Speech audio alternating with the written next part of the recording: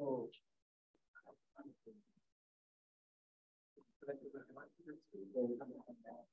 So like, I think you can. Didn't you at least say that the eigenvalues are integral? So it's just because it's going to be Eigenvarieties in these classes, like that. On that, but yeah, I mean, that sounds possible. Let's run back. I don't know about I don't know about the other stuff. We didn't take that. No, that's the run is like running back. No. You can run from trace place.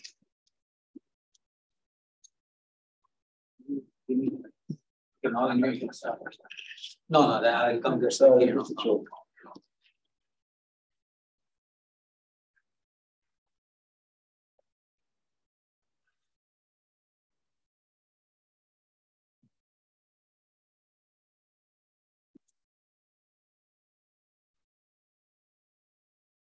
Wait a little bit more. Somebody was the last person leaving the room. I think I was out, but Ying. When you left, there were nobody's there. I think Ying was still there. I don't see her.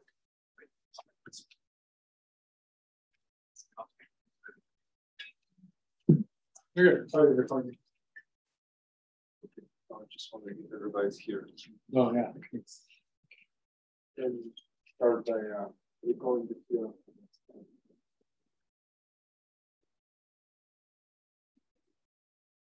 Okay.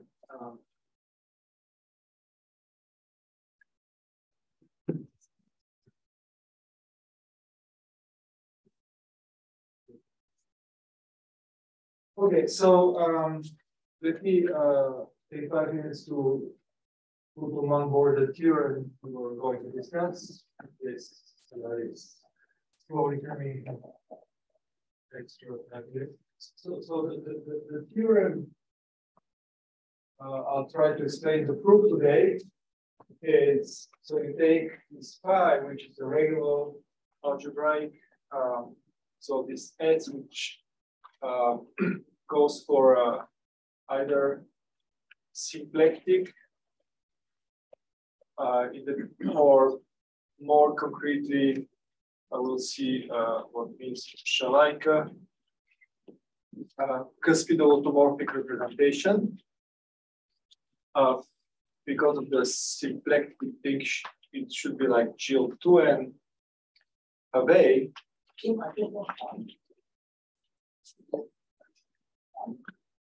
I hope so.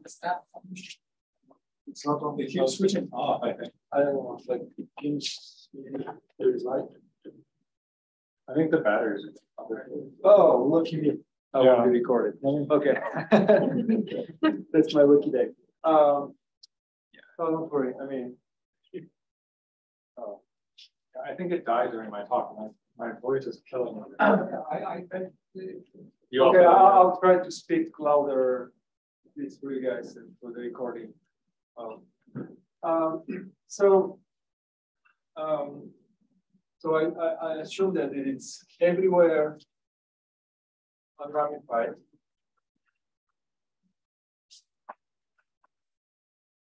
It's like level 1. So you can think, for example, you can think, for example,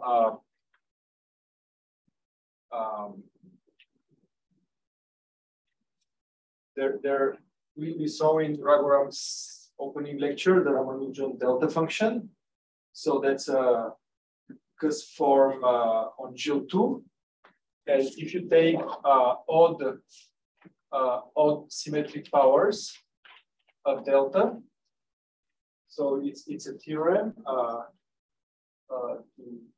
Recently, there's a paper of Jack Thorne where this thing is phi on GL2R. Okay, I can keep the N, I guess. This is phi on GL2N, satisfying the assumption so far. It's a very cool example, like a symmetric cube of a revolution delta, if you want. And then, well, you're more and more used this week in order to do p-adic things. There was this F alpha versus F beta story. So you're more and more used to the necessity to refine. So we consider pi tilde is pi together with alpha p, and alpha p is a simple UP eigenvalue. I mean, John didn't insist, but in order for this argument to work, alpha needed to be different from beta, and I'm doing something similar here. So I'm taking a simple UP eigenvalue on pi p invariant by JP, and JP is my kind of generalized Ivachori, which so JP are n by n matrices, which are integral here, GLN of CP, and Mn of PCP, and Mn of CP, and GLN of CP here. And there was this assumption, which I will explain today while explaining the proof. So assume that pi tilde is non-Q critical, where Q is the NN parabolic. So everything is by block. This is the NN parabolic in GL2N of QP. So that's a global assumption. It's not pure NP.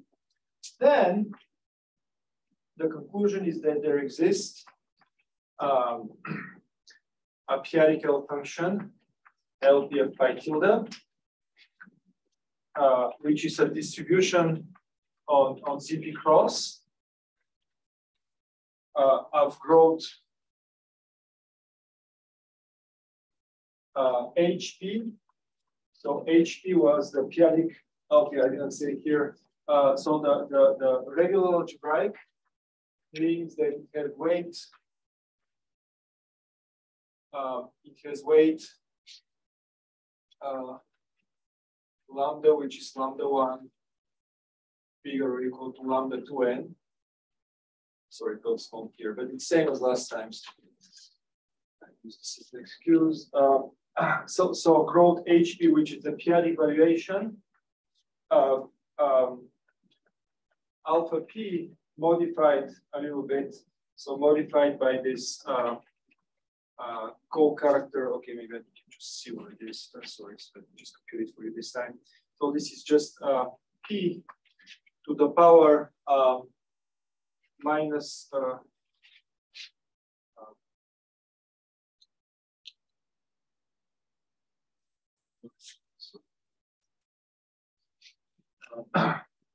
lambda 1 plus lambda 2. Lambda. Okay.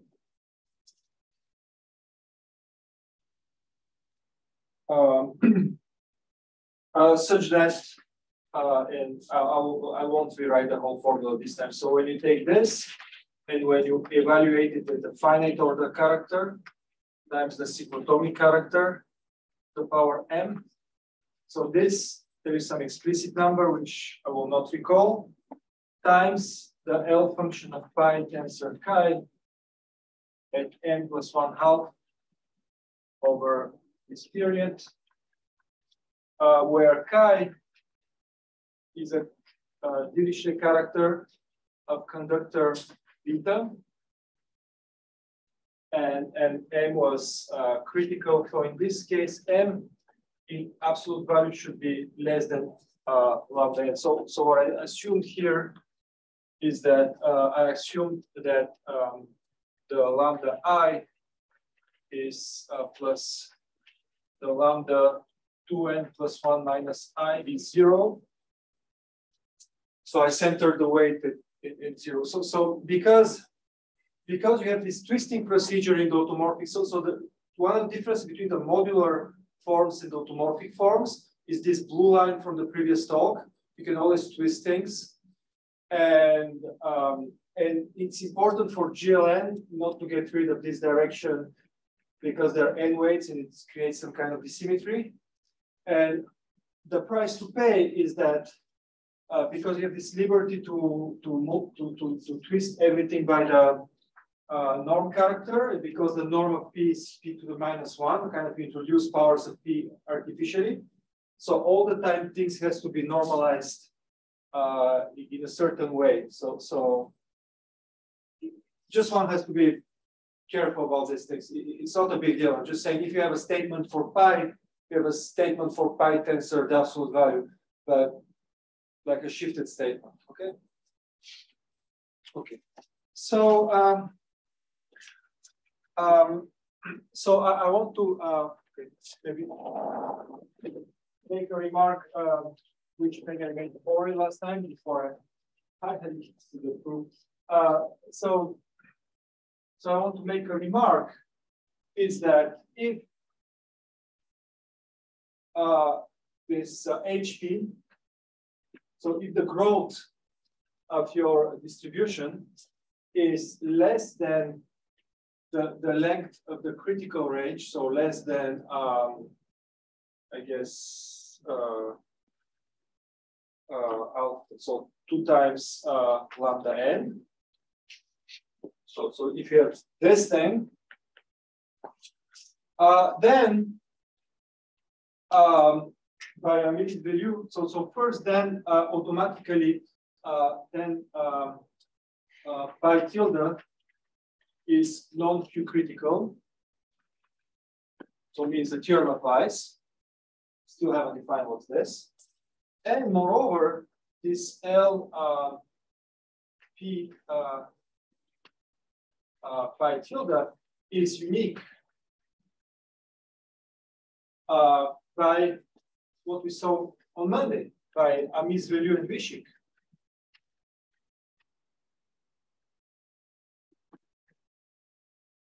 Remember, we said on Monday that if you have a distribution of a certain growth, it's uniquely determined by the values of finite order characters times powers of the cyclotomic character in a certain range.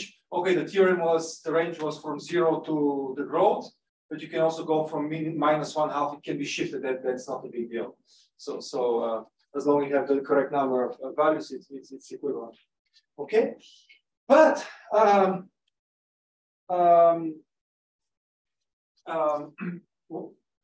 so that's all very good. And let me give you an example what this means like for n equals 1. So n equals 1 means GO2. So if you take F to be a primitive cusp form, so a primitive modular form, so primitive eigenform for this, and let's say maybe K is even just to stick the way Raghuram did things. Then the critical values are F, the critical range is S plus K over 2. So in the automorphic language, the pi attached to F, the L function at S plus 1/2, which is like the n plus 1/2 here corresponds, there is a shift. And the critical values here are the integers like 1, 2, until K minus 1. So there are 2 problems. So first of all, for example, even if K is cohomological, so like if K is 2, but if the HP is positive, so this can happen, the HP not being 0, 0 is like alpha or beta p-adic units. The roots of the Hecke polynomial, they don't need to be p-adic units. I mean, at least one of the 2 is never a p-adic unit anyway, right? So this in this case, this HP is just the VP of alpha. So there is no shift or anything. It's really that. I mean, the remark doesn't apply.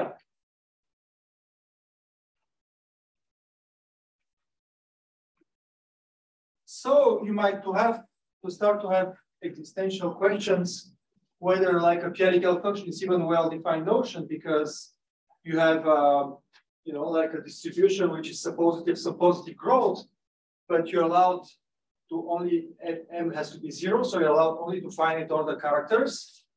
And also there's this example in p-adic analysis that the log map, for example, the log map, that's as an analytic function, if you think it as a distribution, it's a distribution of growth 1, which vanishes on all finite order characters. So, I mean, basically, if you modify your p-adic function by a log factor, I mean the equivalent of a log factor, it won't see any change in the interpolation, but it won't be the same function anymore, right? And actually, that's where luckily the eigenvarieties come in, because if you think about John's picture, actually, you shouldn't have erased that board. It would have been helpful for me. But anyway, so what's happening is that, okay, we have this initial weight lambda, or okay, k here, and we have this modular form f, which seems to lack critical points, because let's say maybe weight 2, and it has only one critical point, and that's not enough to uniquely determine this distribution. But if you consider this family, so you take some other case which are p-adically close to fk, well, what's happening is that, well, k obviously is getting to this 1 or 2 millions, but the h is always the same, because the p-adic valuation of a continuous function, well, it's taking discrete values. So if it has to stay continuous, it has to be constant. So the p-adic valuation of fk of AP of fk, which is the up eigenvalue of fk, this is like locally constant. And this means that all the neighbors have like zillions of critical points to uniquely determine their p-adic function. So there is still an if you can define like a limit process, the p-adic function of f will not be determined by the special L values of f, but it will be determined by the special L values of its neighbors. So at the end of the day, these p-adic constructions still can be called p-adic functions, because to call something in my mind a p-adic function, it has to be uniquely determined by special values of classical L functions. If there is no this relation to classical L functions, one should call them just distributions or something, which one shouldn't put like L function in the name. Okay. So, well, so in a way, I hope that this board kind of motivates why I will try not to prove just his theorem, but prove it somehow in a family. And actually, it's not more difficult in a way as in John's talk. Instead of writing lambdas, I have to write u's, and things will just formally it will be the same thing we write. Okay. But I'm just explaining why I don't want to stick like to one point. Okay, so let's move to the like construction.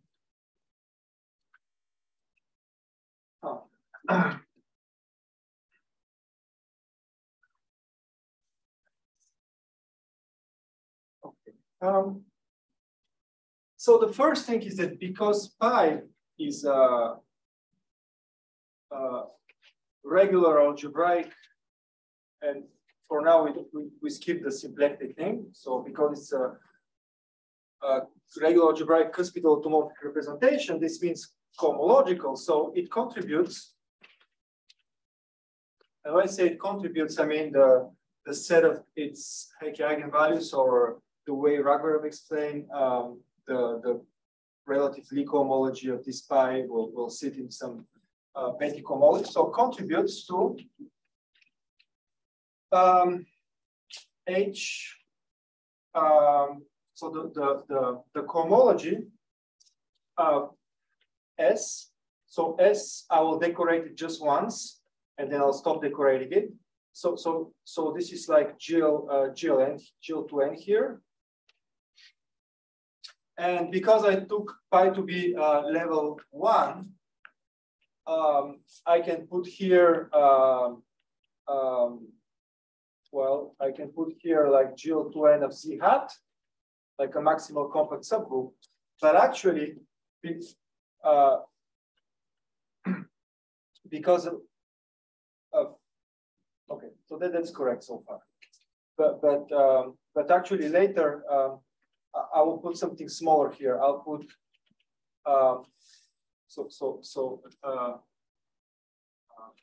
like later means like from now on. Replace shrink GL2n of CP to JP. That's because I want the UP operator, and this is the gamma 0 NP in John Stoll. He really wanted this, even if the form has level prime to P, he wanted to put it in level gamma 0 P. Okay. And here we have this P lambda dual C. So this is in Raguram's lecture, it was like some M. I prefer V, but it's basically the sin K minus 2 if you want, with this algebraic representation. Okay. And what's important is that, okay, first, because it's cuspidal, I can put a cuspidal or compact supporter. I can decorate here a little bit the way I want, because it's 0 at infinity. So, okay. And it contributes. So one of the challenges in this topic is that contributes to a whole range of degrees. A cuspidal automorphic representation doesn't occur just in one degree, it occurs in several degrees. So this range for n equals 1, this range is just 1, but this range is consists of two numbers, which is 4 and 5 for n equals 2, so for GL4. So it was mentioned that there are already some constructions of eigenvarieties, and there is this very general and beautiful paper of Eric Urban.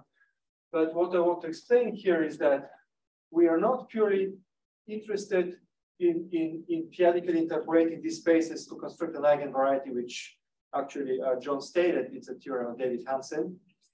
We're interested into Poincare duality. So we're interested in numbers, okay? We are number theorists. So to get a number, it's not enough to have a cohomology class. You have to pair it with something else, like a cohomology class in a complementary degree or a homology class, and to obtain a number. And to do this, to make this numerology work, you better fix a degree, because I won't do like a Poincare duality with a dot here. I have to decide between what I prefer, 4 or 5. I mean, I cannot integrate a class which I don't know if it's like a 4 or 5 differential form. I mean, if I want to integrate on a 4-dimensional real manifold, it better be a 4 form. If I want to integrate on a 5-dimensional manifold, it better be a 5 form. Okay, so we have to choose this. So the choice we choose is this one. I'll try to explain one. So this is T like top. Okay, so Raghuram convinced me of this notation to use T for the top degree. So it contributes there. Okay, and so because we're interested in p-adic.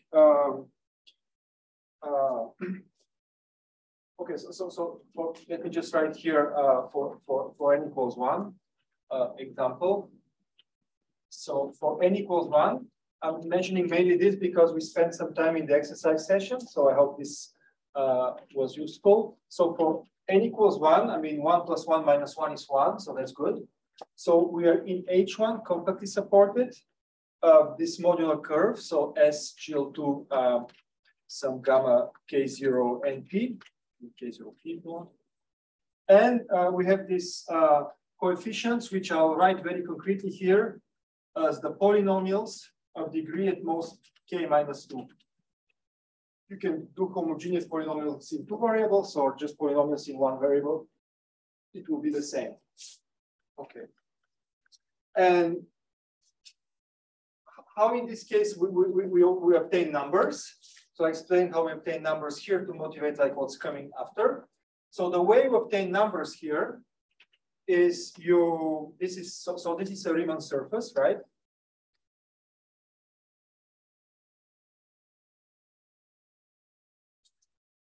So what you can do is when you take like a one form, you can definitely integrate it from 1 to infinity, and you can think of this as a pullback. So you can consider a map to H1C of R plus star. And what's important is because this thing is simply connected. So on the Riemann surface, which is this Riemann surface which has some genus, and also there are like some cusps missing. I mean, this path from sorry, I can use more colors. This path from 0 to infinity has some. It's completely kind of non-trivial. I mean, the integral can be some number, but when you pull back to something simply connected, well, everything is trivialized, so you can put your coefficients outside. So what I just explained here, and this thing we explained last time, that this is just Z, oriented simply connected manifold, the top degree cohomology is just Z canonically.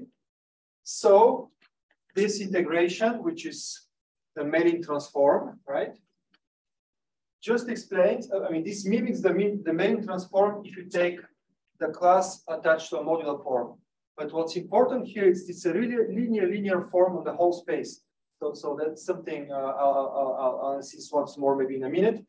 And this is kind of isomorphic to C to the K minus 1. And so you constructed for n equals 1 this linear map from your cohomology to K minus 1 dimensional vector space. And what's important is that if you take the representative, like the differential form attached to your cusp form, and you divide by periods, I mean, okay, there are some things to make this precise, but basically this map gives you the bunch of, I mean, gives you the set of, okay, divided by these periods, it gives you the set of values of the L function of M for M between 1 and K minus 1. Right. Okay, so by mimicking this line, what we want to do? We want to do something analogous, and somehow this first step to integrate over something. So the analogous construction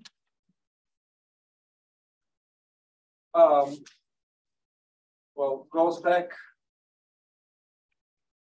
to Friedberg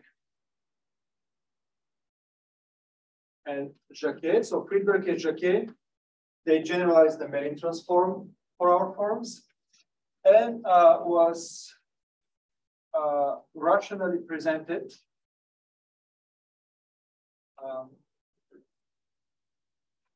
in a paper by Grobner and Raguram. So whatever Manning and Shimura did using the Mellin transform, you can look at this paper of Grobner and Raguram. It's very well explained how what's the equivalent procedure. But we are a little bit more ambitious here. And that's because of the idea of a Glenn Stevens. So you see here the idea is you have some complicated manifold, and you have some sheaf, and you pull back to real submanifold which is simply connected, or at least close to this. You pull back to something where you can trivialize your sheaf, and you get some numbers. And Glenn Stevens had this idea. Why, if you put a bigger sheaf there, maybe you can get more numbers. Okay, so instead of doing this for small sheaves many times and try to put the things together, right? Like, except instead of doing this for degree 2, degree 3 polynomials, degree 5 polynomials, each time we get some numbers, and at the end we're like, oh, how we're going to put all these numbers together? His idea was start with some very big sheaf where that's so big that knows everything, and then try to see, try to construct something big out of it directly. What means something big out of it? I mean, the distributions on ZP star, that's something big. I mean, you can integrate any local analytics function and it will give you some number, okay? Okay, so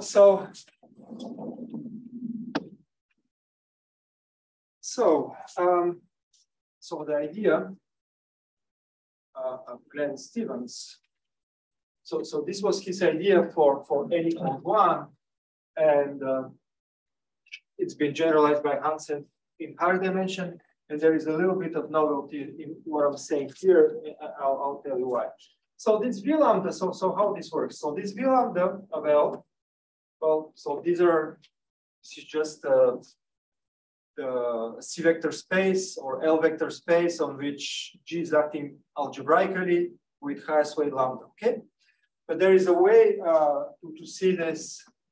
So this is like a theorem in representation theory. This thing can be seen as F, like functions on GQP to L. So for any L, L is any field.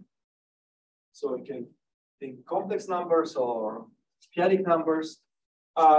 This thing is isomorphic as GQP representation. Okay, so as a GQP representation. To functions from GQP to L, which are algebraic. So what means algebraic function? Is just a polynomial in the coordinates of the group and the determinant inverse, right? It's algebraic as a function on GLN, right? So it's a polynomial in, yeah, this is inverse of determinant. And such that F of n minus Tg is lambda of T. So we saw a lot of induction this week. So I'm going fast on this. I mean, this is just like a parabolic induction from the Borel. So T is in the torus, n minus, okay, I'm using lower Borel. It's in the lower unipotent, and G is in the group, and it's like this. But because it's algebraic, actually, if here, instead of considering G of QP, if I consider Divacori, or for what that matters for me to be maybe this JP, this will still be okay. And consider something smaller. Of course, if I put here IP, then I adapt this definition. So this time, like the N T should be the torus of Divacori or the lower triangular matrix in Divacori. Because obviously, like a polynomial is anyway determined by finitely many values. So as long as I'm in something like open, let's say, certainly it works, right? And so what people consider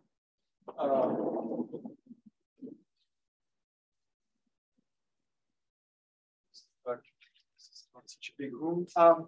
So what you can consider a bigger module, which is this A lambda L, which is just same definition, but it's a much bigger space. So you consider this time functions on the Divacori to L, which this time which are locally analytic.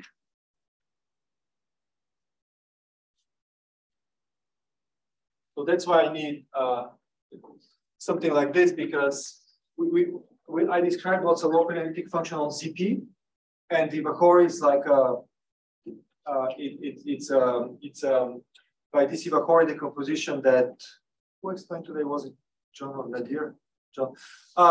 It's isometric to product of the ZPs, locally analytic, and may same property.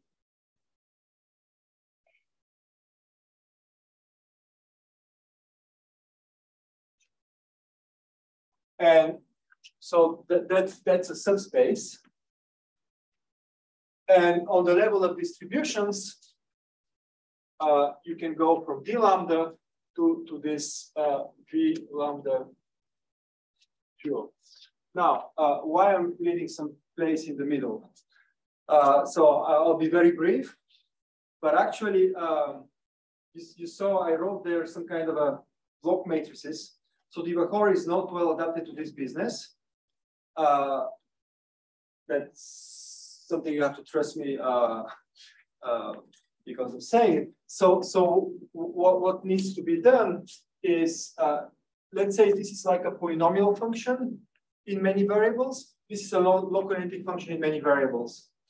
What you need here to make exactly this theorem work, you need a version where you're polynomial in certain variables and locally analytic in the rest of the variables. So basically, we have this parabolic Q. It's like this. So this is the lower part of the. So we want to be like this. Oops. So okay. So this is an exercise here. This is the same as John said. So this is local analytic function on n of ZP. So these are functions which are locally analytic in those, like for GL4, what did I do? In those 6 variables. What we need is functions which are polynomial here and locally analytic in what's remaining. So there is an intermediate version, which is A lambda Q, which, well, I can write the definition. It's just functions from JP this time to L, which are locally analytic. And some property, analogous property.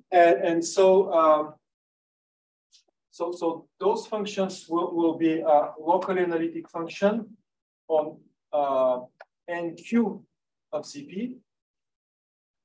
But well, in algebraic coefficients. So here it's with coefficients in L. Here the coefficients will be in some well, what's called V lambda H. H is the NQ. This is finite dimensional vector space. So basically, it's polynomial valued function in less analytic variables. Okay, my analytic variables are just okay. So these things are functions which are locally analytic here, and which are polynomial here. Polynomial here.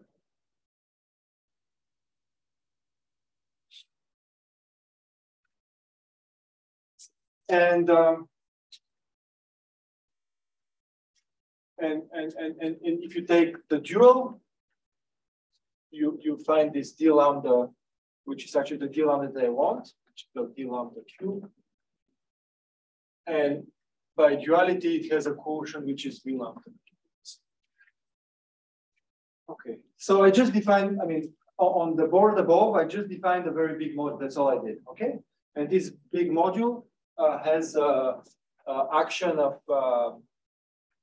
this JP and has action of this matrix, the PPP 111. So these two things in Johnstock generate this delta, this semigroup.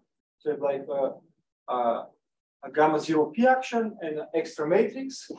So you can consider exactly the same, the cohomology. So you can consider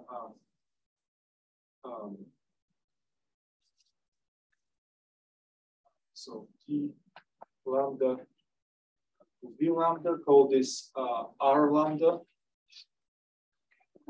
Just so here the map is you take a distribution and you just restrict the distribution the algebraic function. That it's just a restriction map, right? So this thing induces a map from. We can sheafify all this. I'm using the same letters for the. Maybe I should underline them when there is a sheaf, but I'm not taking such precautions. So you have a map in Betti cohomology from the cohomology of this big sheaf, and I call this map R lambda, to the cohomology of this algebraic thing. Okay, so which is Hecke equivariant. Hecke, and Hecke means this. There is this T unramified, and this UP operator.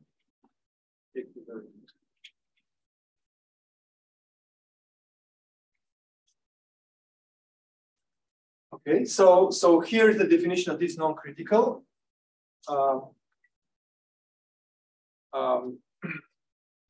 Pi tilde is non-Q critical.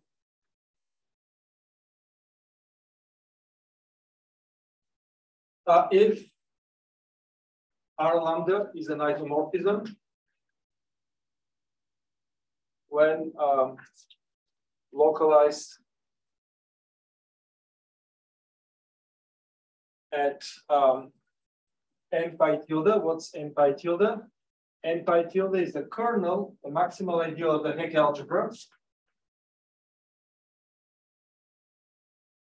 attached to pi tilde. So well, I send here like the TLs.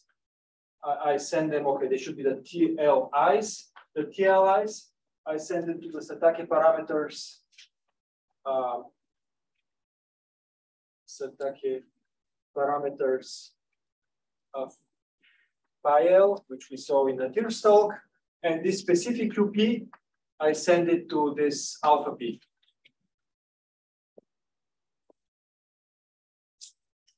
I just send all the Hecke operators to their eigenvalues on P. Okay, so that's a technical condition. I mean, I'm claiming that it's true if the UP eigenvalue is a small valuation. This comes from what John explained, that this abstract map here, there is some kernel, which is another D something, on which the UP has big eigenvalues. So somehow the kernel is killed by such a condition. But otherwise, it's just a definition. So the definition is if you localize here, and if you localize here, it's an isomorphism. So why is this important? Well, it's because Raghuram explained that if you take pi, you have pi being cohomological exactly means that you have some eigenclass here, this n pi tilde. Right, so this is the unique element here on which the Hecke operators act the way they should, okay? And if this is an isomorphism, well, I can just transfer it there, and I have capital pi tilde. So if it's non-critical, and that was Sivan's idea, and what we have won in the process is that now we have a cohomology class with much bigger coefficients, so we can get much more values in a way. So here, basically, when you're in this space, morally, out of this class, you can just squeeze out k numbers. So if k is 2, you can just squeeze out one number.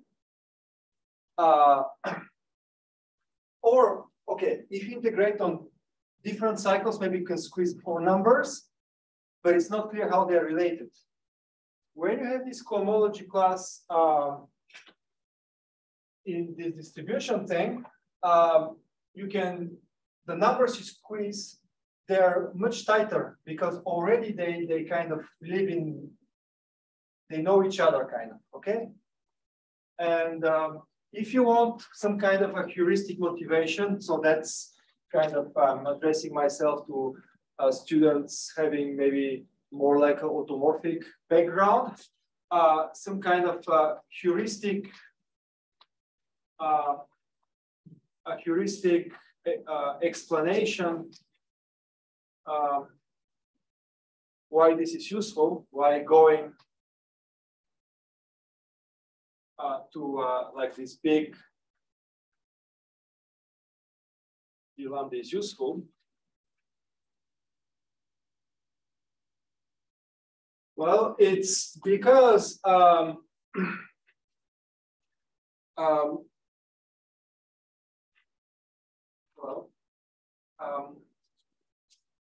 it's useful. This is because we can deduce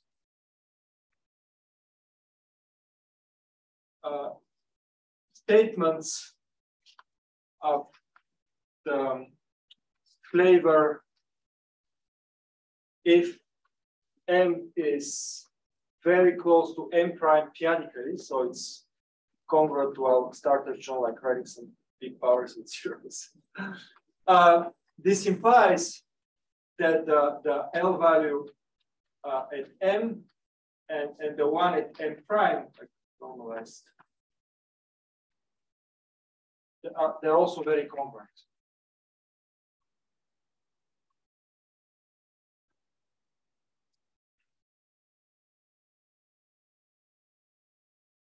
So, okay.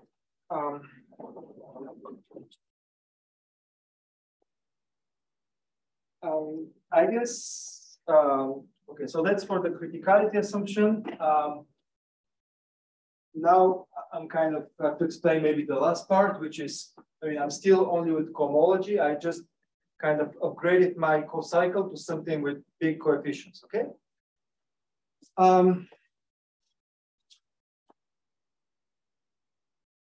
So the last part is this Poincare duality, or I call this automorphic symbols. It is just generalizations of these paths from 0 to infinity on the modular curve. Okay.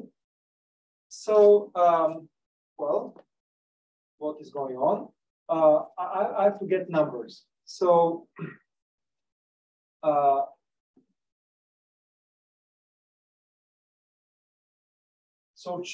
have to choose a degree because the only way to get a number out of a cohomologic class is to integrate it or something. So choose the degree to be t, so the stop degree. I try to explain why this for two different reasons. That's a very good choice. So I start by this cohomology class here, and well, proposition. There exists evaluation map which starts from there and constructs a distribution of ZP star with coefficients of L. So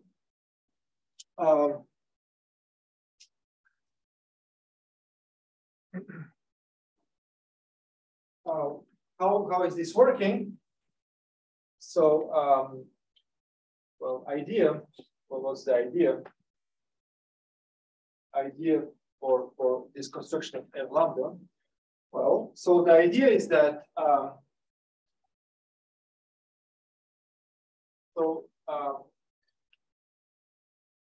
wait, okay. First of all, I mean, even okay. For the moment, there's no L values.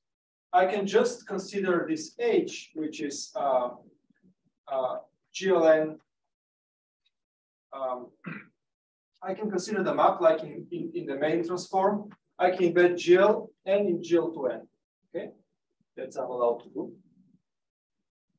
And I embed it by taking H to the block matrix H001. Okay, so that's easy. Well, so doing this, I can pull, I mean, this induces a map. This induces a map from the locally symmetric space for H of some level KH beta to the beta to S right? I mean, you just, this is a double quotient, like p-adic points, modulo rational points, modulo sum open compact. If you do the same thing here, p-adic points, modulo rational points, modulo sum open compact, this will just carry over, okay? There's a little subtlety at infinity, but this carries over. So, but what's important here? What's important is that this guy here is always the same. I use one GLN locally symmetric space the same way I use one Riemann surface. Whereas this thing here, I change the level. So this is like considering different paths on the same Riemann surface. Okay? And this is in accordance. I mean, if you want to construct something that knows infinitely many L values, you better put in the construction infinitely many cycles on the same space. Because if you do some kind of a finite construction, you'll just get a finite result. And this induces that. And what's important is that this guy here has dimension T. Just happens like this. It's an exercise. Yeah. GLN plus GLN. Oh, right. H is, sorry. H1, H2. Right. I get ahead of myself with the prepared jacket and got lost. Yeah, so that's the difference with GL2. In GL2, you don't really see this because, but here you really need the two copies, sorry. Yeah, so, and you understand now that if you have a T differential form, if you pull it back to a dimension T real manifold, you'll get a number. You just will integrate it on this thing, okay? So, well, basically, okay, so there's a lot of work here. There's like at least 10 pages of doing this precisely, but this works. It's, I mean, so this evaluation will give you numbers. Okay, so now I want to explain two things. So one thing is that I can do this in family, and the proof is just one line in a way. I mean, I didn't give you the proof here, but the proof is completely formal. I mean, this evaluation of the sheaf, etc. So if you put another sheaf, this kind of construction of this evaluation, I mean, you can call it evaluation index the module. It's functorial in whatever you put here. Just the beauty of sheaf cohomology. Often it's functorial in the coefficients. So there exists FU. So U is like in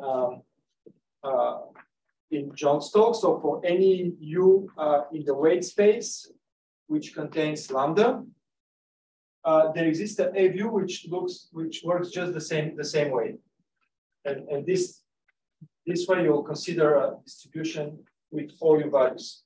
That's what John denotes gamma U O. Now, so far, in a way, we're just like playing with p-adic things. Like we have some locally symmetric space, some big sheaf, and we evaluate like this, like that. And we construct some distributions, but maybe the distributions are just zero all the time. This can happen. I mean, like you can very well, they can be zero for two very different reasons. First, they can be zero because probably these cycles that we consider, maybe they're homologically trivial. If they're homologically trivial, you integrate whatever you want on them, it will be zero. Even if they're homologically non-trivial, still if you take, for example, a class which comes from an automorphic form, which is not Shalaika, which doesn't have this extra symmetry, being symplectic, when you do this business, actually, you'll find zero for a much more subtle reason.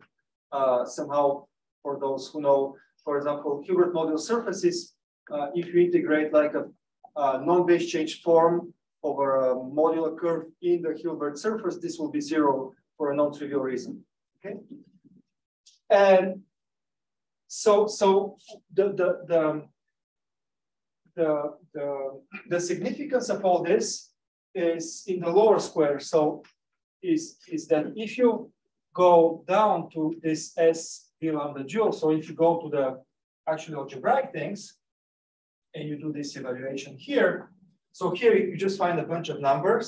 So, okay, in this case, let me just take one evaluation map, which is to a chi and m. Remember, like m is the power of the cyclotomic, and this is just a chi, so we just do a specific evaluation. So you take a L, you find an L here, and here the map is to a distribution. You integrate the distribution, you evaluate it at chi sig to the m. So you obtain a number. Well, so the thrust of all this construction, and that's where the Ragorum's paper come in and this Friedberg-Jacquet integral, is that here, like this, all this is commutative by abstract nonsense, but this value here is related to the L value. So this is basically related to some number to the L value of pi tensor chi at n plus 1/2 over the period. And why? I mean, maybe I should go here because that's where I wrote. Why is that? Because Friedberg and Jacquet, well, they found an integral representation for the so they proved what's called the integral representation, which is the generalization of Mélin's transform. So they proved that the L function of pi at S is equal. So if pi is Shalaika, so here it's for the first time. I insist on this S. And what's Shalaika? So Shalaika means it's like Whittaker, but a little bit differently.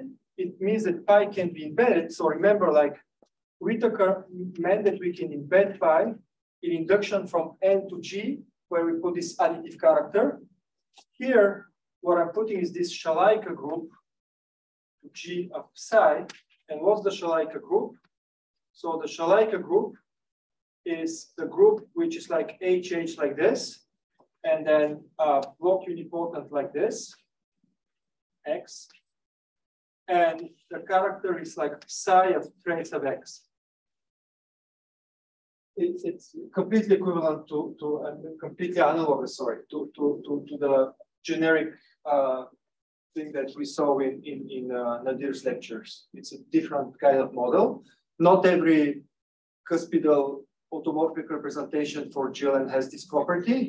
It's equivalent to being symplectic, so morally half of them have it, maybe the smaller half. But when you have this property, Friedberg and Jacquet show that the L function can be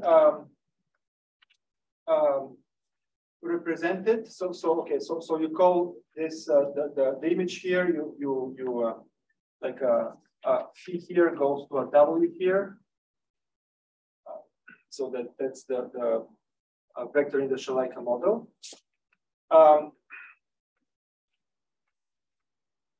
You have this formula, so that H. So if you think about it, what this means, it means that to obtain the L value, you have to integrate your form on like something in GL2N, which sits like block. And that's exactly what we did with this restriction. And so it's not totally surprising that this works. Let me maybe say one last thing, which will be, I mean, it's a very long, I mean, I'm not saying that any of you should read this kind of articles.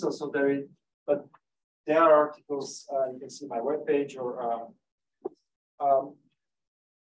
I'm trying somehow to explain what are the ideas behind and what could possibly be useful to you someday. I mean, the concrete things are maybe less important. So I want to explain just one idea quickly and maybe finish with a closing remark. The one idea I want to mention is that in this p-adic family modular business, what's extremely useful is to have a linear functional on a vector space. It sounds stupid, but said like this, but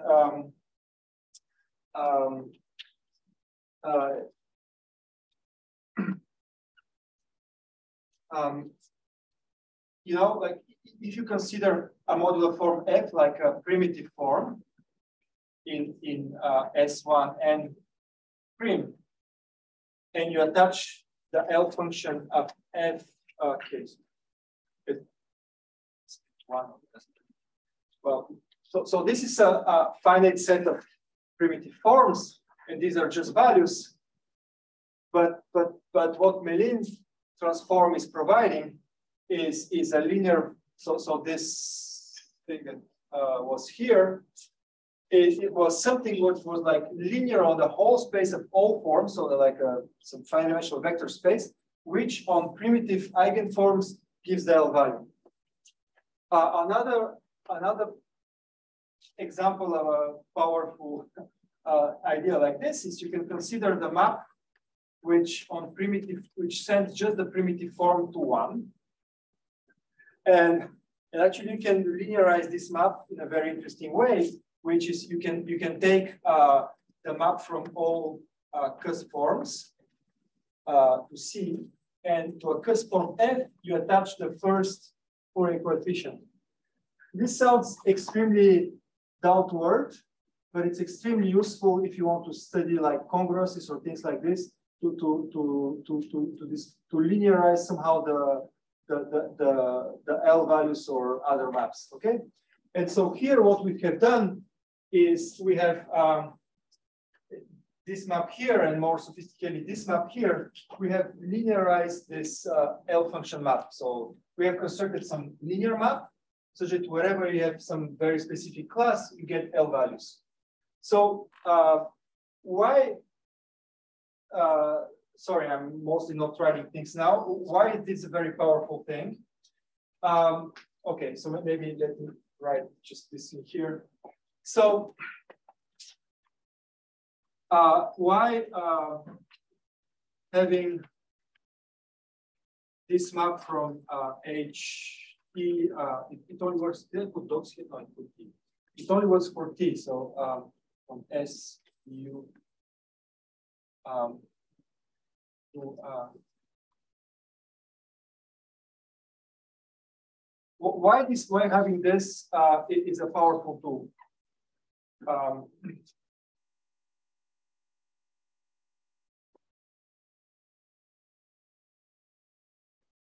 Well, because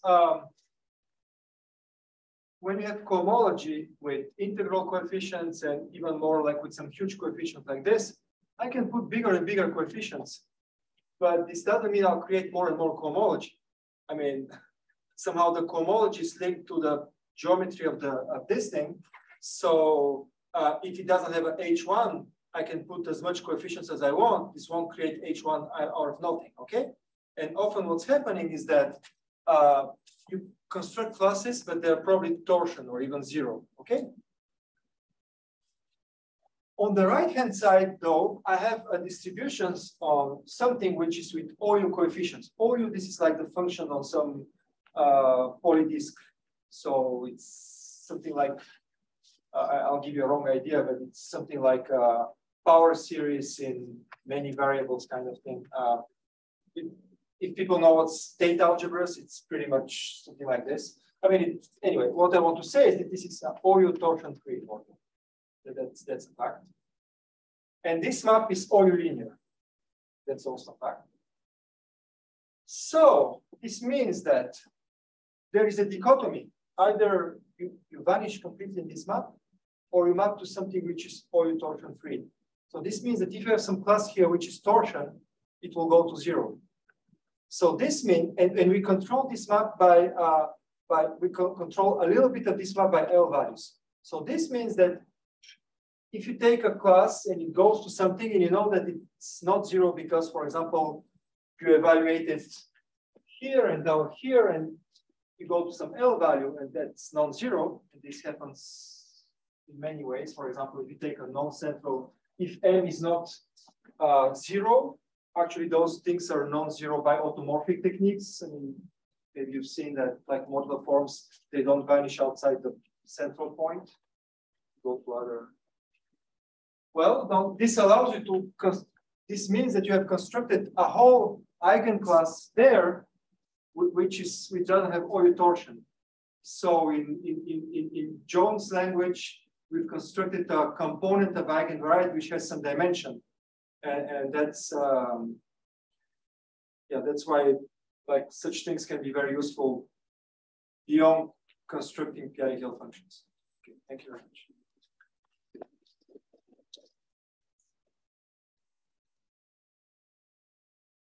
It's late now, but I'll have to take a question or two. Thanks. I have one. It's part of the context. You mentioned it last time, but some ideas go back to Ash and Ginsburg. So Friedberg and Jacquet studied the analytic theory. Ash and Ginsburg tried to construct p-adic functions using Friedberg-Jacquet. But many of their details were working only for GL4. And ordinary. And homology in degree 5. And in some sense, Grosvenor and I, for this was to observe that 5 is the top degree, the possible degrees to which cuspal homology survives. And that top degree, coincidentally, is the dimension of the manifold for GLN cross GLN. And then that was, we were able to take off from that. And then okay, since I'll do like some other people do on other conferences, they bounce on questions to tell more stuff. No, just one thing. No, because of this T, I mean, like it wasn't clear today why I took T and not the bottom degree. I mean, one reason is this numerical coincidence, but there is another reason, which is, I mean, most people know long exact sequences. So if you have if you have like this this du which goes to this d lambda, I mean, there is a long exact sequence which is like ht of du. We'll go to ht. I mean, sorry, tensor L over OU. Will surject to h d of d lambda, right? I mean, if you denote here the kernel, which is k, I mean here the co-kernel, which will some h d plus 1 of this thing, and this vanishes because it's top degree. So what's happening is because we're working in top degree, we know that such kind of things are true. Actually, that's necessarily an isomorphism. So from commutative algebra point of view, this means that whatever we're constructing is monogenic, is by Nakayama's lemma, because remember by this non-critical thing, that's supposed to be the same thing with V lambda, which we know it's one-dimensional. So if this is one-dimensional, this means that this big thing as OU module is monogenic, right? So this is aligned by non-criticality. So by Nakayama, if you have, I mean, a module over OU can be horrible, but when you tensor with the, so this means that this thing here may be localized, is monogenic. Monogenic means it's like OU modulo some ideal. So, and if, so this is, because of the top degree, this thing is OU modulo some ideal. Because of the non-torsion thing, it doesn't have to have torsion unless it's 0. So because of this non-torsionness, this is either equal by this non-torsion thing. So this is it's either OU the whole thing or it's 0. So for little that you know that it's not 0, you know that your module is OU. So this means that in John's picture, your eigenvariety is OU. So V equals U. So this is what this means. This being OU means that V is U. So this means that it's best possible scenario, like you vary the weight, you vary the form. So it's really, the geometry is very simple. But that's only because of the top degree. If you try to do this at some kind of a middle degree, will be horrible. And the bottom degree won't help much either. So, I mean, one thing, yeah, so that was supposed to be like this closing comment I want to make is that these things kind of look that they might work. The reason they actually work is because Raghuram and Grobner set up the automorphic theory, and also Nadir gave talk about how the local representation theory can be made very precise. And these kind of things that we didn't show in the workshop, I mean, I want to kind of convey the idea that you really need to prove such kind of results to combine things from representation theory, from eigenvarieties, and from automorphic theory. If you just try by bare hands to do these things, like write them cycles and integrate, unless you're extremely powerful on doing computations, you won't succeed. Like, even if you succeed, nobody will read it because it will be so technical that it will be impossible to read. So it's really important. I mean, I've been grad student, so I can imagine how all this workshop looks. But believe me that there is like some common picture in all these talks. There's a big picture.